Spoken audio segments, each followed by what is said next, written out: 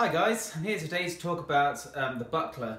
You wouldn't believe how many videos we've had comments on along the lines of why are you using the dinner plate instead of a shield, what's that useless piece of crap, that kind of thing. So clearly there's some misunderstanding about what this is, because it's not a kid's shield, despite the fact that it might look like one. So I'm going to talk about what the buckler is, why people use them, who use them and why we use them. So first of all, what actually is a buckler? Well, a buckler is a small shield.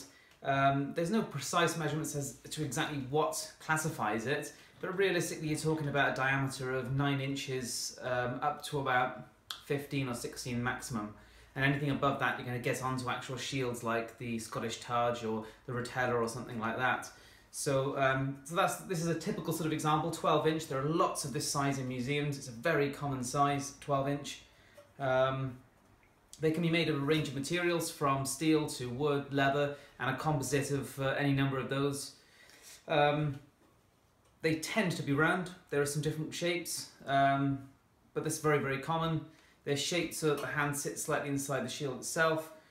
They can have a range of features on top, such as spikes and hooks, raised bevel edges. They can be concave, they can be convex.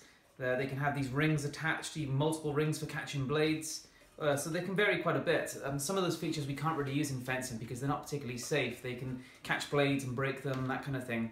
Stuff that you'd really like if you were using them for real, but in our sparring scenarios we can't really use them, so we have to stick to a simple plain buckler like this.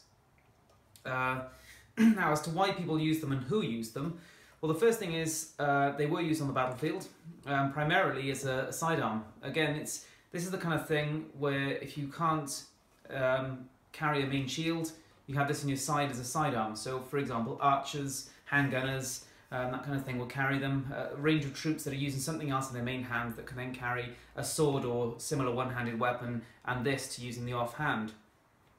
So really, the buckler is to the shield what a handgun is to a rifle. It's not necessarily the best weapon of war, but it's easily carryable, and that's the thing about the buckler, is it's portable, easy to carry on a daily basis, it's lightweight, and that's its huge advantage over any kind of shield really. Which really takes us on to one of the most significant uses of the buckler, and that is not in warfare but in civilian use.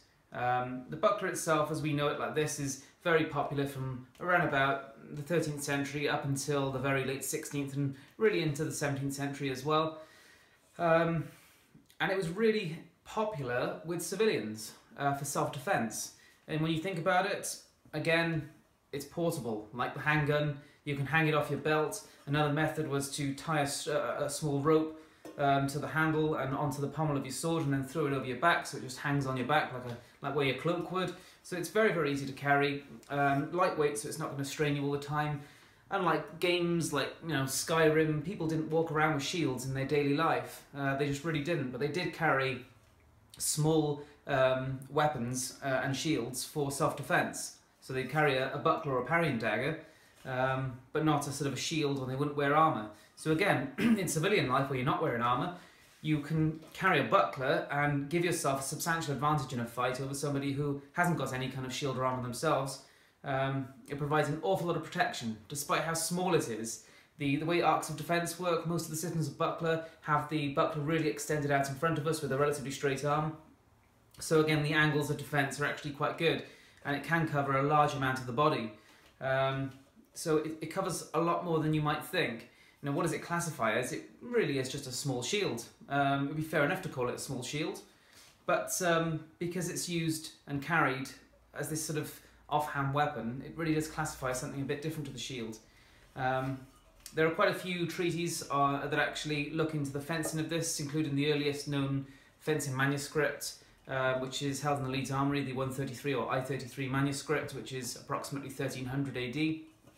And then there's a range of other sword and buckler stuff, other German stuff like the Glitzer, going up to the sort of Italian 16th century sources, which also look at it, and things like George Silver as well. So what would you use with this buckler? Well, almost any kind of one-handed sword you can think of. So anything from plain arming sword through to the mezza, falchions, rapiers, side swords, basket hilts, back swords, sabres as well. It's not just Europe where this was popular. If you look to, say, the Middle East, the Far East, it was different kinds of bucklers and different kinds of names, all very much of a muchness. If you go and look at, say, Iranian martial arts or Indian martial arts, you'll see this kind of thing being used with curved blades, for example, an awful lot like scimitars and shamshears.